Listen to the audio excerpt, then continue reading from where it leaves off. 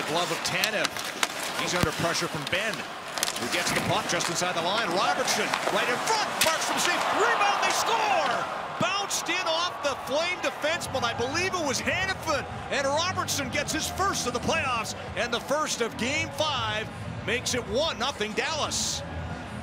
Well, this all happened right inside the blue line as the Stars overloaded Tanev here. And Tanev knocks the puck down, but it went 2-3 Stars gained possession.